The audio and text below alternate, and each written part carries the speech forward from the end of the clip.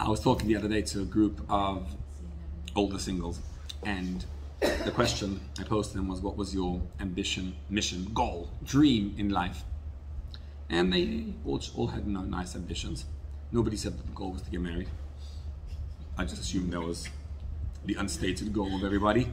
But one of them put on the table and she says, I want to be a billionaire. By the way, millionaire doesn't mean anything nowadays. So she wants to be a billionaire.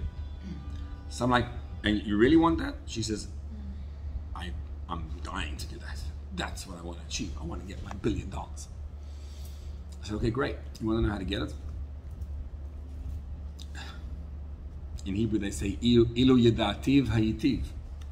I can't tell you how to get $1 billion because then I would have done it myself. But there's actually one system, time-tested system, how to get your $1 billion. And the first thing you need to do is to really want it. I mean, really, really want it. And what you really need to decide on is if that really is what you want. Because if you do, you can get it. Here's the thing though. If you get $1 billion, will it get you what you want from the $1 billion? Which is, you surely want something with it, power, which comes with happiness at the end of the day. And that's what you truly want. So what's going to happen if you get it and you actually get where you want to get to? Will you be happy with what you just got?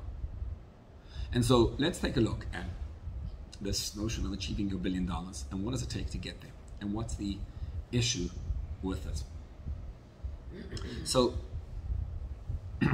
there's one problem with wanting $1 billion. The problem is that there's something on the outside that you want that is essentially controlling you. So you have now submitted yourself to the control of an external force out there called $1 billion, with everything that it entails to make that money. And because you have something else on the outside controlling you on the inside, you are now essentially enslaved to something external. And happiness will never come from that. So even if you get the $1 billion, the happiness you won't get. And so there's this prophecy of the prophet Jeremiah. He's the prophet of this period of time. 3 weeks. It's all about, right, the time of Churban, the time of the destruction of the Beis HaMikdash. And we're commemorating that, and we're looking at the destruction that takes place inside of us. Because what's really going on is that the Beis HaMikdash was the epicenter of the nerve system of the world and the Jewish people. And since we lost the Beis HaMikdash, what do we have? We're disconnected. And so Yirmiyahu Hanavi was admonishing them to do teshuvah in order that the Beis HaMikdash should not be destroyed. And in today's terms, Yirmiyahu is telling us what the Gemara says, that Kol Mishalei Nibne Beis HaMikdash B'Yamav Kilu Nechrav B'Yamav. The Beis HaMikdash, if it wasn't built in you, if it was destroyed in your days, if the Beis HaMikdash was not built in your days, it's as if it was destroyed in your days. So what would you do if you were standing in front of the Beis HaMikdash, even if you had a heart of stone? What would you do if you see the Beis HaMikdash in front of you being destroyed? You'd somehow, whatever it means, turn over the world. So what you want to do now is say, now, how am I going to turn over the world? And turning over the world essentially means finding Hashem in this world. So we have to manually construct this connection and attachment to Hashem, because we lost Hashem in this world. We lost that home that housed him in this world. So we have to go on a quest to find him. And Yirmiyahu is not admonishing as much as he's building us, guiding us, showing us a path. Find Hashem and you'll find the Beis HaMikdash, it'll be rebuilt. The opening haftarah of the 3 weeks, because there's three Shabbases in the 3 weeks, each one of them we read a haftarah of Churban. So in the opening of haftarah, it's Divrei Yirmiyahu ben Chilkiyahu. It's the opening of Yirmiyahu, and Hashem says, go out and admonish the people. And he's like, I don't want this job. And Hashem pushes him into the job. The end of chapter 1, leading into chapter 2 of Yirmiyahu, which is the haftarah of the opening of the 3 weeks. He says, "Zocharti lo chesed ne'uraich." So said Hashem, I remember for you the chesed, the kindness of your youth. Avat klulotayich, what it was like when we got married. Lechteich acharai b'midbar be'eretz le'Yisrael. That's famous, right? Because of the song, you followed me in a land that wasn't sown. And then he segues, and he says, remember those days when you followed me and you had emunah and bitachon and we just were together? That's who you truly are. And therefore he ends off the Haftarah. Kodesh Yisrael Hashem. Yisrael are holy to Hashem. Reshis Tevouata. The beginning, the first of his grain. Kol Ichlav Yeshamu. Anyone who seeks to devour them will be consumed. Ra'at avoy aleim num Hashem. Evil will befall them, said Hashem. That pasuk in Yirmiyahu is a super important pasuk. Because Rashi, the great commentary, Rashi was the commentator who turned over the entire Torah, because he explained to us how to be a Jew. Rashi opens up, right, the first Rashi of the entire Chumash. And when you learn Rashi, what it means is, Rashi's like a teacher. Rashi's taking the Chumash and he's communicating to you. And Rashi is designed for the most basic pshat. Many other commentaries have different levels. There's pshat, remez, Jewish soy, there's secrets up there, there's expositions. Rashi is all into the basic explanation. And Rashi says, let me open up the Chumash and unravel it to you. First Rashi of the Chumash opens up and he asks the question, is I don't get it. Why is it that you open up the Chumash with Bereshis bara Elokim v'shamayim v'aretz? Why are you starting a story of in the beginning Hashem created heaven and earth? If Torah were a storybook, then the correct place to begin the story is in the beginning of creation. But Torah is not a storybook, it's an instruction book. Torah means hora'ah, instruction. So Rashi says, the first place to begin the instructions, if I tell you, here's what you need to do in life. In the beginning, Hashem created heaven and earth. You ask, why are you starting there? Tell me how to operate. What's the operating manual? Right? You come into a business, they're not going to start with, how do you operate the business? That's the question. How do you operate the world? So the place to begin is Parshas Boy, the first mitzvah. The first time Hashem gives us a commandment, that's the place to start. Why, asks Rashi, did you choose to start the Torah with the story? So Rashi says, I'll tell you why. Because something may happen. I'm giving you an instruction over here. It's so important for you to know this. I'm going to give you 1.5 Chumashim. The whole entire Chumash Bereshis, all the way through to the middle of Boy. So it's Shmois Ve'er Boy, maybe even a little further. But in Parshas Boy is where the first mitzvah comes about. Then comes later Matan Torah. And I'm going to give you this whole Chumash in a bit for one reason. So that you should be aware that God created the world. And you should be very clear that Hashem created the world. And after Hashem created the world, there was the whole earth. And then Hashem saw this guy called Avram Avinu. And Avram Avinu, Hashem chose him. And he told him and his son Yitzchak and his son Yaakov, that I'm going to give you the land of Israel. And he took the land of Israel and he gave it to you. And Rashi says, the instruction in your life is, She'im yomru umot ha'olam liYisrael listim atem. If the nations of the world tell you you are bandits, you are thieves, Shekavashtem artzes shivagoyim, you conquered the land of the 7 nations. How dare you steal the land from the natives of the land? What will you tell them? You'll give them an answer. And Rashi tells you, here's the answer. Last week, the Prime Minister gave the great drasha. You got to hand it to him. He's good. He's an aretza par excellence. He really knows how to communicate. And you got to hand it to him that he wasn't embarrassed. He unabashedly declared the right of the Jews to Israel. And what he said was very powerful. Because, you know, the storyline in Israel, it goes that there's this flag, the blue and white flag, and people like to rally behind the blue and white flag. And it's like the emotional sign of Israel. And then you say, how old is Israel? Once a year, there's this Day of Independence, and it gets you know, the age of Israel is, what are we now, 75, 76 years old? You'd say, oh, 76 years from 1948. Let's get this straight. The flag and the Day of Independence are not anything to do with why we have the land of Israel. Because that says that in 1947, there was the United Nations partition plan. That's not why. He got up and declared that. And he said, guess what, guys? We've been in this land since the days of Abraham, Isaac, and Jacob, and Isaiah and Jeremiah is what he said. Therefore, our right to the land is thousands of years old, not 76 or 77 years old from 47, from the partition plan. Because if we accept that the United Nations gave us the right to be here, then guess what? That gives them the right to also decide that we should not be here. But if our right to the land goes all the way back to Abraham, Isaac, Jacob, well, then we have much deeper rights to the land. And I thought that was very, very powerful. And the whole message, which was, America needs Israel. Yes, we also need you, but you need us. We're in the forefront. Great message, great power, beautiful. But then I was thinking to myself as I'm listening to him, so what if he'd been there for 4,000 years? So? But if you stole the land at the beginning, so what's the difference how long you've been there? He fell short.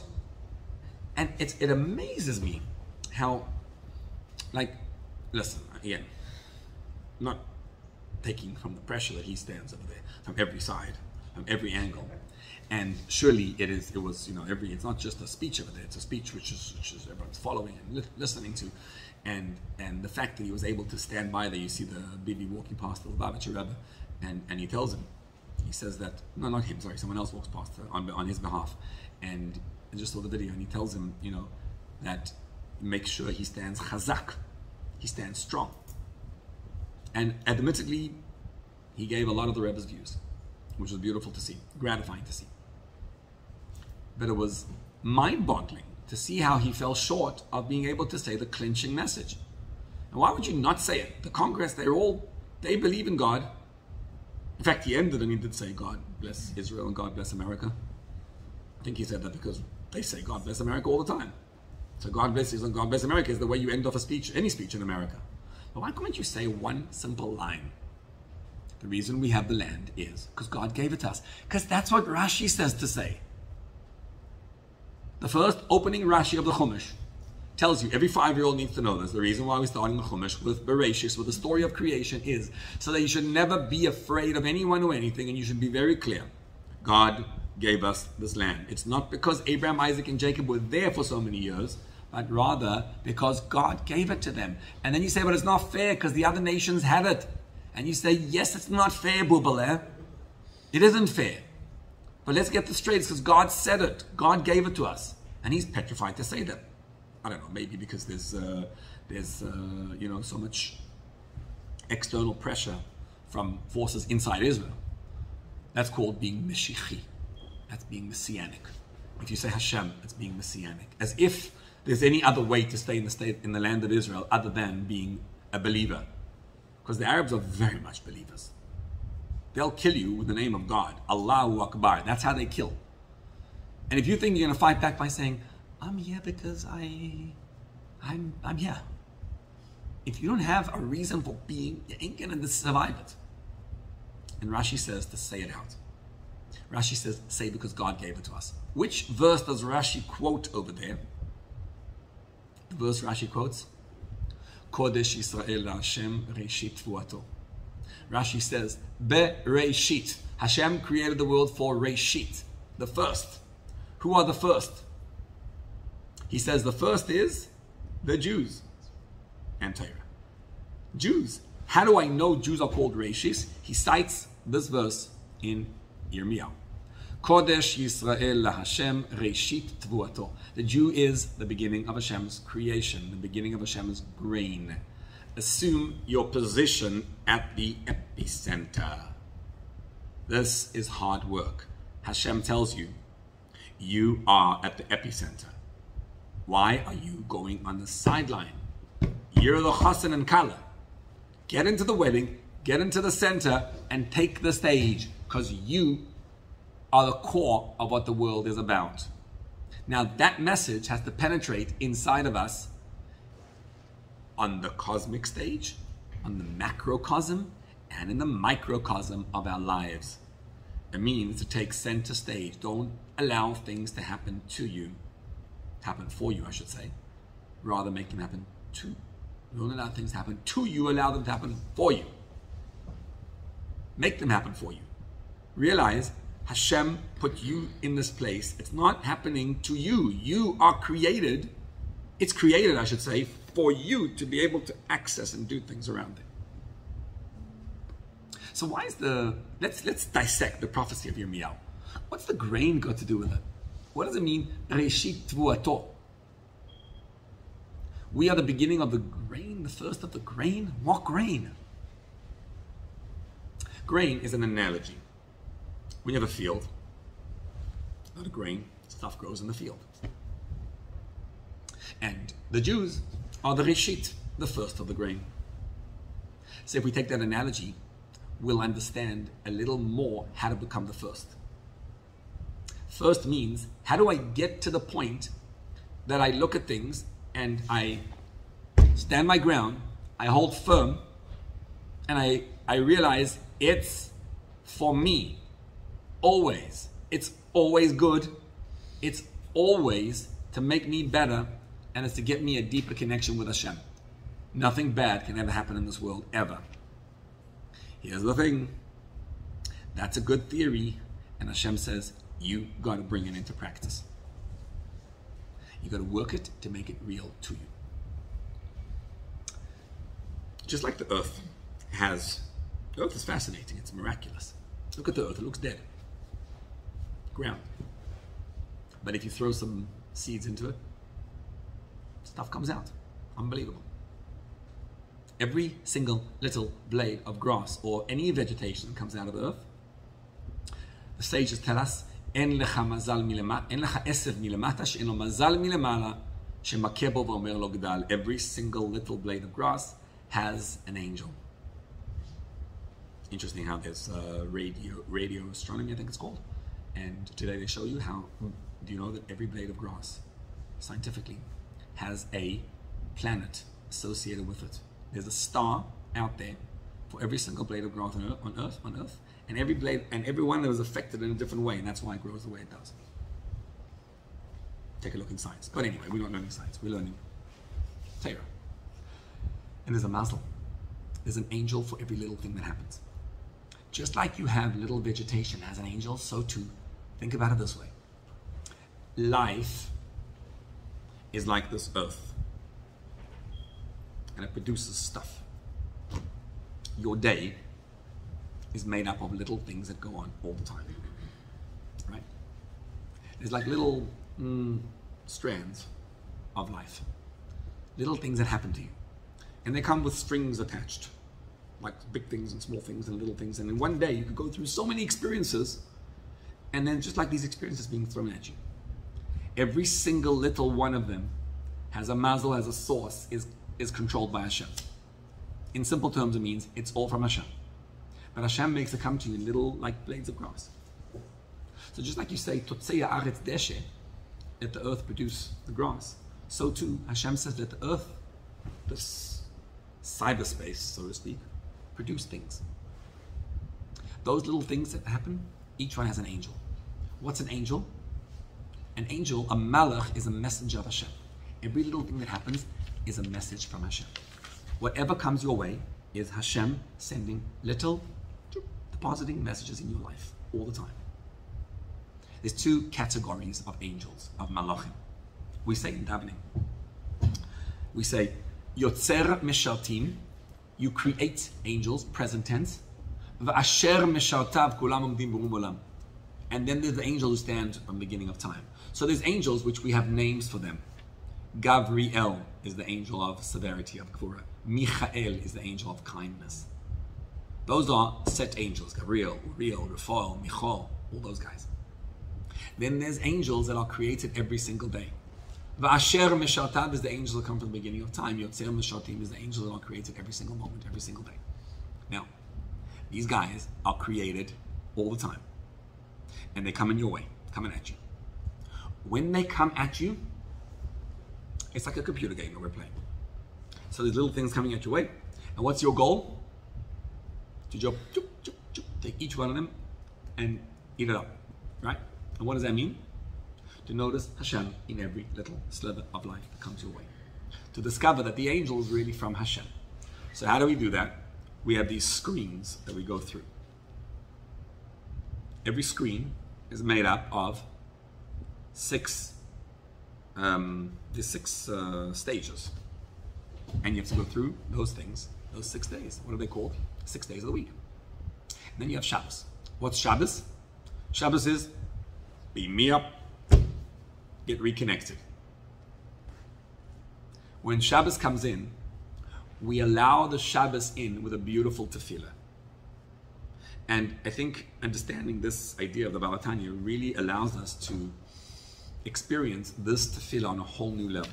Tefillah of Shabbos is called L'chun Ranana, Kabbalat Shabbat. What are we saying in that tefillah? We are flipping mode from work week to Shabbos mode. What distinguishes the work week from Shabbos mode?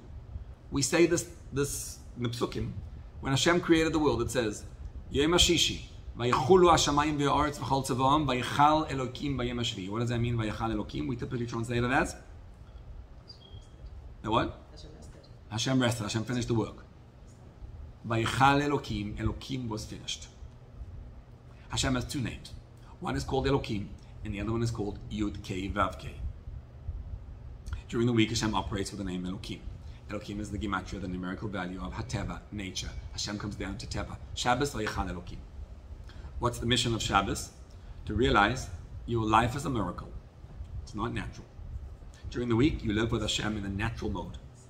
Vayichal Elokim is to recognize your life is not natural. It is miraculous. That's why everything about the L'chun Ranana prayer is all about using the name Yud Kei Vav Kei. Did you notice? L'chun Ranana la Hashem.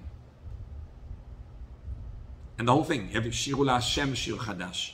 Right? To Hashem, Hashem, Hashem, Hashem. Havu la Hashem b'nei Elim, Havu la Hashem kavod v'oz. That's Yud Kei Vav Kei. Yud Kei Vav Kei is Hayahu v'viyeh. Was, is, and will be. Or one. You ever notice what we say? Norahu ki gadol Hashem mikol Elokim, or Norahu al kol Elokim, those kind of statements. We make them actually, I think, 3 times in the L'chun Ranana. What does it mean? Noirahu al kol Elokim. He's awesome over all.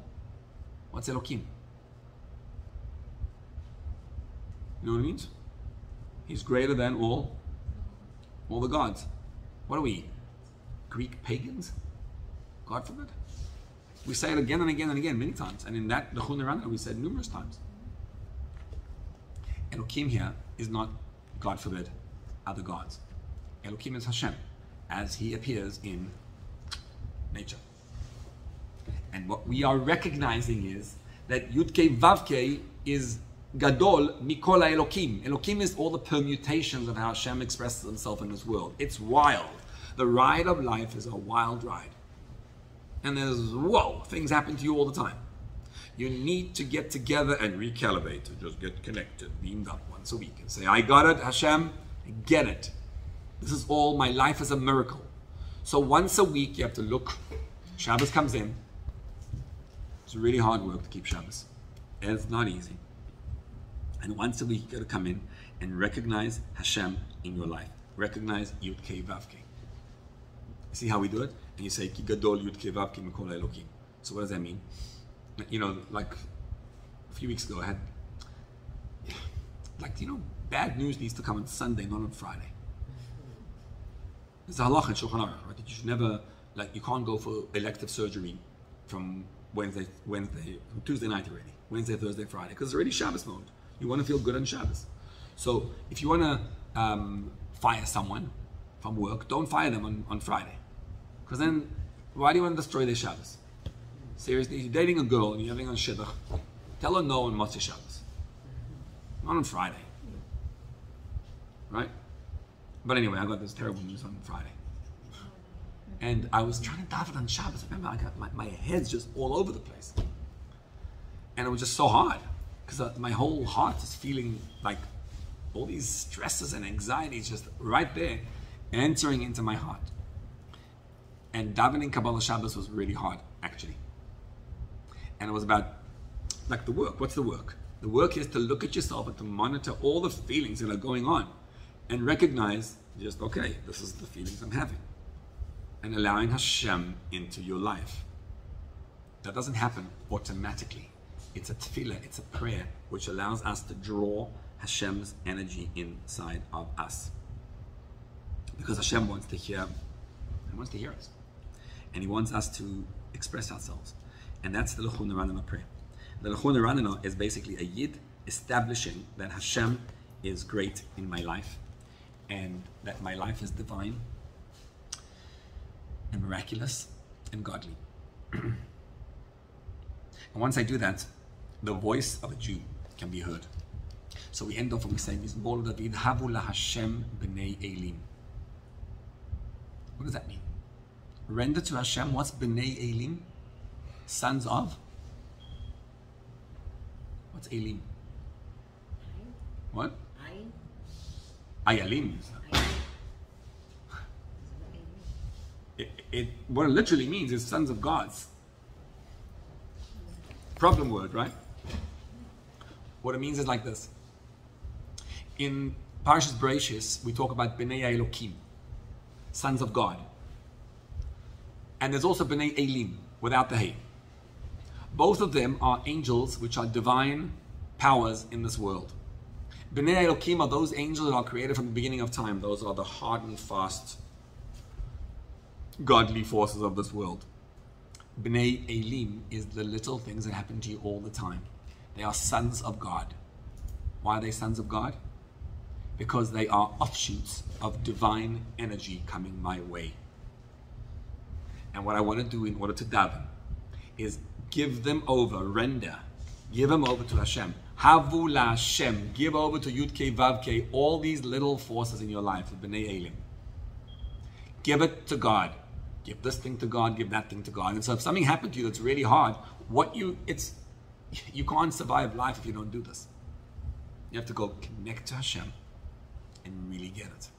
The word Elokim is the same as the letters are Ilem, Yudke. Elokim, right? Aleph, Lamed, and Mem at the end.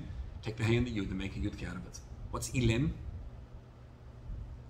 Ilem means mute. What Yudke is Hashem. God is mute. Yep. When things happen to you in the world, God is mute. You don't see Hashem. And what you want to do is take these Bnei Elim, Ilem, and give it to Hashem. And say, I recognize that my life is godly. I see Hashem in every single space over here. I notice God in my life. Hashem wants to hear your voice. He's like, I'm there behind everything. But in order for Shabbos to be kept, I need you guys to keep Shabbos. I need you to recognize the Shabbos. So let's dive in a little bit and see how we do it. Every morning when you wake up in the morning, in order to have a proper morning, you need to keep Shabbos first. Just like we have Shabbos once a week, we actually have Shabbos once a day. Little miniature Shabbos. What's it called? Davening. Davening is it's critical for your emotional and mental health. You must do it. If you don't daven, what happens? The world controls you. The halacha is, asur le'echol kodem atfilah. You can't eat before davening. You know, you go to a hotel for Shabbos and they give you a thing and they say there's a continental breakfast. You're not allowed to make no breakfast, let alone continental, before davening. The reason is very simple. Food is physical. It will bring you down. It's you required to go down into the material and eat it and consume it. Ditto for work, if you work before davening. And ditto for checking the phone and the news before davening. If you do so, what you're doing is, imagine you wake up in the morning. I have the challenge. It's a struggle. Wake up in the morning, you really want to know what just happened in the other part of the world. But if you do and you succumb to that, you know what happens? The B'nai Elim right away take over you. They enter, and these forces from outside enter into you. And they control you. And you don't yet have control over yourself. So you have no power to go control them. Because the only way for you to get on top of your life and be able to control it and be able to bring bitachon and emunah to your life is by you taking charge of your life. And that happens through davening. So let's analyze the process of davening. You start davening, and the way it works is, the pasuk says, "Chadlu lachem min ha'adam asher neshama be'apo." Stay away from a person whose soul is in his nostrils. Ki bama nechshavu. What is he reckoned as? Stay away from a person whose soul is in his nostrils means the person who hasn't davened yet. When you wake up in the morning, you wake up. What just happened? Notice what just happened. Hashem withdrew your soul. Going to sleep, by the way, it's a miraculous process. It's unbelievable. Going to sleep is one of, I think, the most greatest acts of bitachon you could ever do. Because if you've got a million things happening in your life, and it's like a busy time, hopefully with good things, and then there's so much stress, then you have to go to sleep, and you can't go to sleep, you can't fall asleep. Falling asleep means recognizing that I don't need to do anything actually. I need to go lie down now and do nothing for the next 7 hours. And Hashem will take care of me. And you deposit your soul back to Hashem. It's incredible. And then Chadashim Labkarim, as it says in Eicha, brand new in the morning, Rabbi Munasecha. When you wake up in the morning, that's a new life. Your soul gets deposited into you. Take the soul and expand it. So the pasuk says, "Chadlu lachem min ha'adam." Stay away from a person whose soul, when he wakes up, your soul's in your nostrils. He didn't expand it yet. Ki bama nechshavu. Bama is what? Bama is also mean. Bama means a pedestal, stool, a stage. He's considered he's a Baal Gaiva, or ego. When you wake up in the morning, your soul is there. It's ready. You just got a soul from Hashem. If you take that soul and you watch the news and you start eating and you engage in the physical and you go to work right away, you've squashed and destroyed any semblance of soul inside you. What you want to do is expand the soul. If you don't, you'll suffer the consequences. You'll have anxieties and things that happen to you all the time. You didn't get ready. You didn't do your meditation of the morning. What's the meditation? It starts with brachas. Much better than watching the news. Is to say brachas. What's bracha mean? And draw Hashem down. Baruch, bring down. Ato, you, Hashem. Hayahu v'eviyeh. That's the L'chun Ranelo. L'chun Ranelo Hashem. To become Elokeinu. To become my God. I went like that. I stretched. I put on my clothing. I opened my eyes. And I have strength. I have koyach.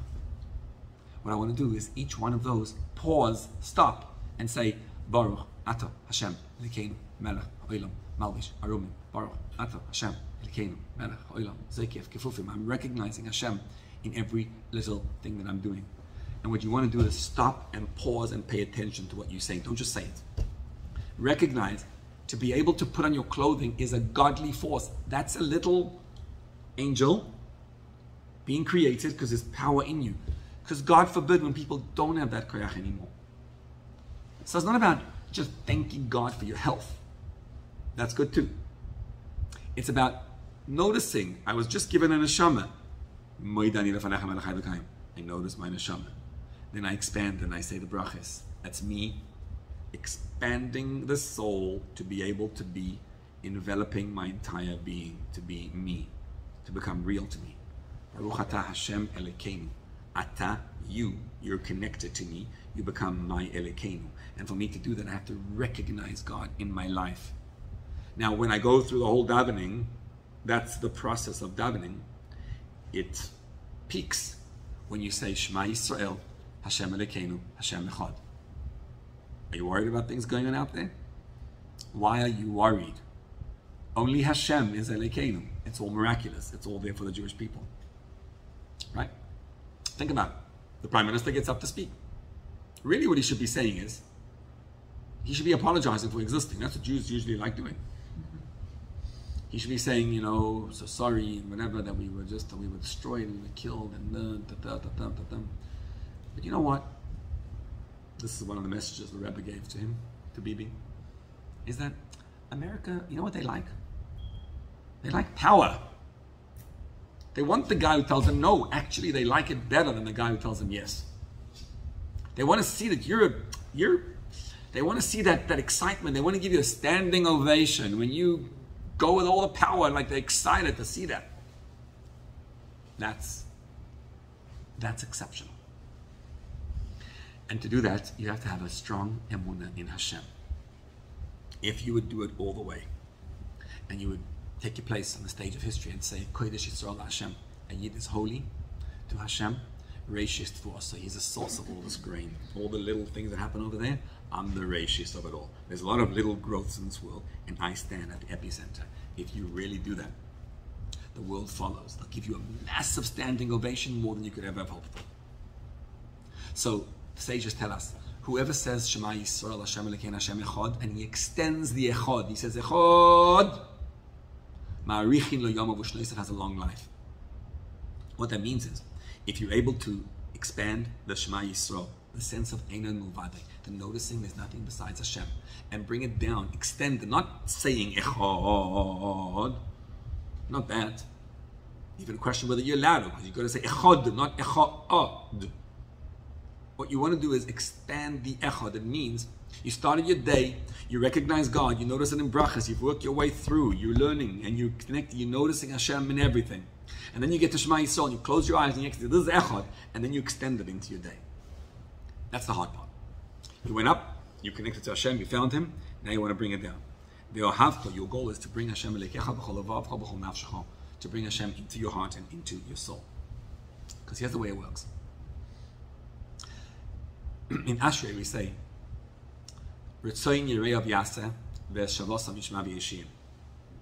we all want Hashem to listen to us. We want Hashem to hear our cry. Their cry, Yishma, He should hear v'yoshiyim. How do you get Hashem to listen to you?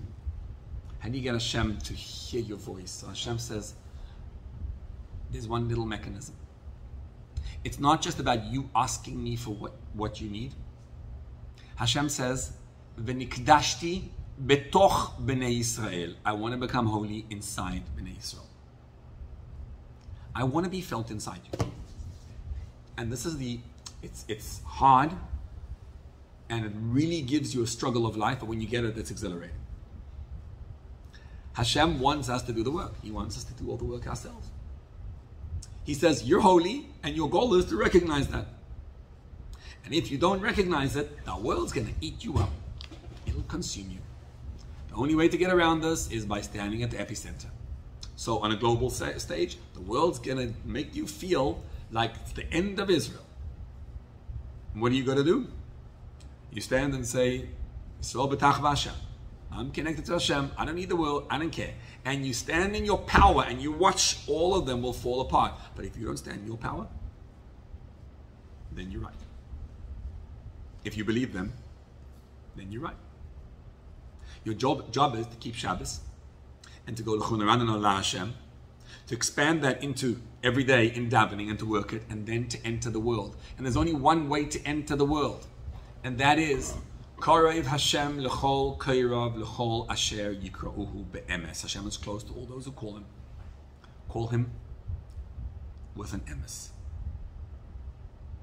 What's emes? Emes is Torah. How do you know what to do in life? You have to look in Torah. Here's how it works. You know, I hope my son will forgive me for saying this, but for the benefit. So, Baruch Hashem, he got engaged. And it's exciting. When you hear someone got engaged, it's nice. Wow. When you go through the process, it's a process. And you realize it's nothing short of a miracle. And so, we were sitting having a conversation. And the basic conversation was, so I found a great girl, and she's unreal, but why should I get married to her? Essentially, why would I want to give up on my life of freedom, of being single and happy and so good, and I don't have to pay for anything? And you want me to go, okay, I mean, to have, I guess, a girlfriend's fun, but now I have to start paying for everything myself. And so there goes my freedom, along with having someone else that I got to look after and connect, and then kids and everything else comes with it. Oh boy. And look at old marriages, what happens to them, and look how difficult it is, etc., etc., etc. When you start thinking about what that means, the anxiety comes right into you. And it was hard. I watched The Real Deal. It's not just a theory, it was a lot of anxiety. Nervousness, scared. And then it's like, okay, much easier to say no, I'm out of here, and bye. I think many people do that. And you can't do that commitment, right? That's the biggest issue for Shadchanim, the lack of commitment. How do you get that commitment? What do you do? What it takes is, and I told them this, I said, write down your wonderful qualities that you have. Write down the things that Hashem gave you. This is like making brachas. The brachas, notice Hashem in your life. Notice every little detail that Hashem gives you. What anxiety is doing to you is making you see all the things you don't have, and it's overpowering. You want to do this right? Look at the things you do have. Build up. So, this is my quality, that's my quality. And look at the things you have and notice Hashem in everything. And write it down. It's hard work. And the Yitzhak says, yeah, but don't put yourself down. Start looking little things and expand the ability to see the little things you have. Okay. Now you've built that up. Now, look at your life and ask a simple question. What does Torah say to do now? We have a beautiful lens to look through. How do I know what I should be doing? Why would I give up my freedom? The answer is, what does Torah say to do? Torah says to get married or not? Just to get married. At what age? Around where you are. It says to get married. And it says that Hashem wants a person to live with a mate. And Hashem wants you to have kids. That's what God wants. He wants a world and He wants you to be in it. And He wants you to go down into the physical. And yes, chassan means chus darga, go down a level. If you look in the Torah, you'll get clarity. And Hashem tells you that when you go out, you got to go out with someone, right? And you got to get to know them, see that you like them. Not see that you can be with them for the next 50 years. Because how could you possibly know what 50 years will bring? You don't know what tomorrow will bring. Hashem doesn't ask you to figure that one out. He's like, I'm God, I'll figure this one out. You do one thing. Figure out if you like that person. You like them? Jump. When you get clarity of Torah, which comes about through learning Torah, you know what to do. It's so sad to see people don't follow Torah. It's sad. It's like, what should we do now? Yes, get married, not get married. Maybe I should get a career or not. Right? And then you're like all over the place, and you have no way of, no guiding light in your life. Hashem says, Korav Hashem l'chol korav, I'll be right with you, l'chol asher yikra'uhu ve'emes. You got to go follow Hashem with an emes. So here's how we work life. You wake up in the morning, attach yourself to Hashem. Feel the power of Hashem in your life. Expand it through the brachas. Allow davening to penetrate your system. You ready?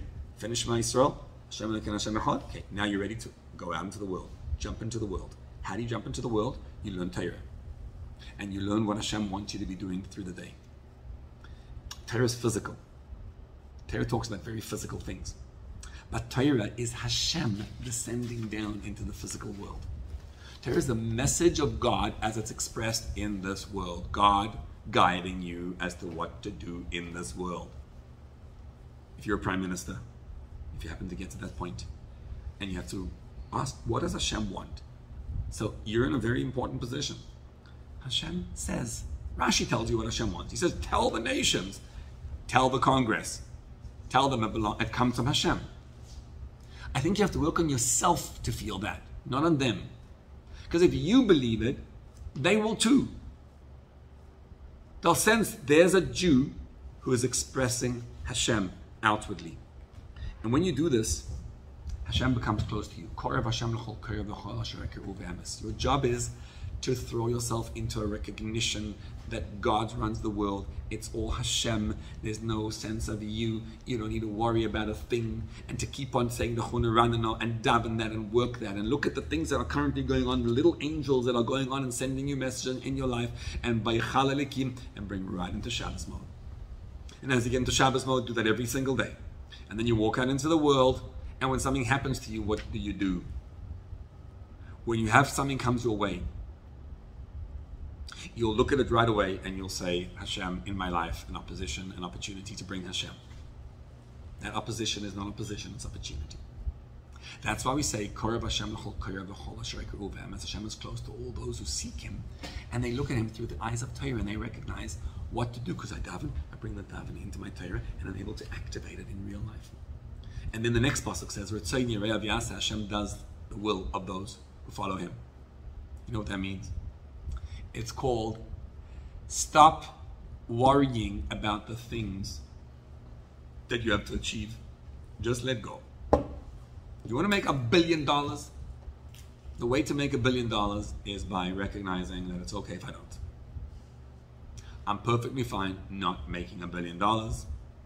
And I accept it, the disappointment, whatever disappointment is, just feel it. That means I'm letting Hashem in. No more Elikim. I don't need this. How do you not need it? Think about what if you get it and if you don't get it, what's going to happen if you don't get it? You'll be 85 years old, you didn't get it, now what? And it's like, okay, accept it. Accept it now when you're 20. And you recognize it's okay. And then what do? Go do all the acts that you have to do to make $1 billion. I don't need it. It's just direction for me to go in life. So now I'm not stuck in it. Because when it controls you, you'll never make it. And then watch how it'll come your way. You'll be like, okay, whatever. You'll be fine. Because you're fine now. It's not an external force that's getting into you. So, Kodesh Yisrael Hashem means a Jew needs to take his place. Assume his place. And it means hard work when things happen to you. To notice what's going on when it happens. Because Yirmiyahu Navi recognizes that there's many forces in this world that want to eat up your Yisrael. Yisrael is a Jew connecting to Hashem. Recognizing he's the first of all this grain, all the things that are made by Hashem. But then he says, Kol ochlav yeshamu. Who's trying to eat him up? Life is trying to eat you up. What eats you up? When you walk into your life, there's things that want to eat you up. Those are the nations that control the land of Israel. Who are they? These little emotions inside you. Like the one to get angry and lose your temper. If you lose your temper, what does it say? Kol ha'ko'es ki'ilu? Why are you an idol worshipper if you got angry? Because you detached from Hashem. But the same thing applies to the whole family of them. If you have an addiction, and you follow the addiction, it destroys the sense of normalcy of who you are. It kills you, it eats you up. That's what it means. Kodesh Israel Hashem, Reshit Teva'ata, Jews holy to Hashem, but Kol Ochlav, all those who consume Him, they destroy your sense of Yisrael. The world wants to destroy the sense of your Yisrael, the sense of who you are. And what do? Kol Ochlav Yesham. Hashem is a korban. You offer yourself to Hashem. How do you offer yourself to Hashem? You take whatever feeling comes your way. So you're feeling a strong temper, angry. You take all the energy out of it. Just sit there, watch the anger inside you. This is very, very hard work. You have an addiction, you just sit there and you gotta be strong in it. You gotta just sit there and feel this incredible energy of the feeling that's there and just wait with it for 20 minutes. And then it goes away. And then you have to make a decision to go on and to keep strong. And you fall and you rise and you get back to your Yisrael constantly. And Kol Ochlav Yesham. Ultimately, what's a Jew's life? A Jew's life is about me recognizing God, finding Hashem. And so Yirmiyahu tells us, you want to build the Beis HaMikdash, you want to rebuild it, you want to get reconnected to the Beis HaMikdash. The way to get reconnected is by connecting to your Yisraelness and recognizing all those who seek to destroy you and to eat you up and to consume you, and looking them in the face and telling them, I have Hashem and all those out there, Yesham, because I'm connected. And then the Beis HaMikdash gets built by us.